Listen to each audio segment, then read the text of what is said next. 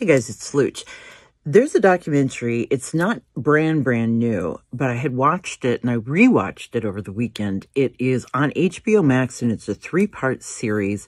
It's called Nuclear Family, 3 episodes. And it follows this extraordinary family from a filmmaker's perspective, Ry Russo-Young, the daughter who sort of turned the camera on her life and her parents and all that they had gone through to conceive her, kind of being the first LGBTQ family. Ry and her sister were born to 2 lesbian women, and it was through a sperm donor. They did know the sperm donor, but had made maybe a handshake agreement that he was to be the sperm donor and nothing else. But they did include him in the children's upbringing in life, visiting and not excluding him until he then decided to pull a lawsuit suggesting he was just as much a father to them as either woman.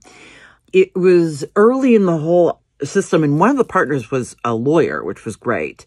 But it got a lot of attention, and it was sort of at its heart was, the one daughter was very close to the biological father, but only in a sense that she felt, well, this is my mom's friend.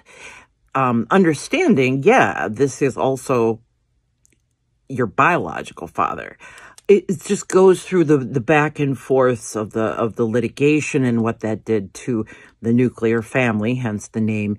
It's just really interesting, and it's a polarizing sort of a thing, but you're sort of happy to hear the outcome given its time. We're talking the late 70s, early 80s, but it's called Nuclear Family, and it's on HBO Max. It's great.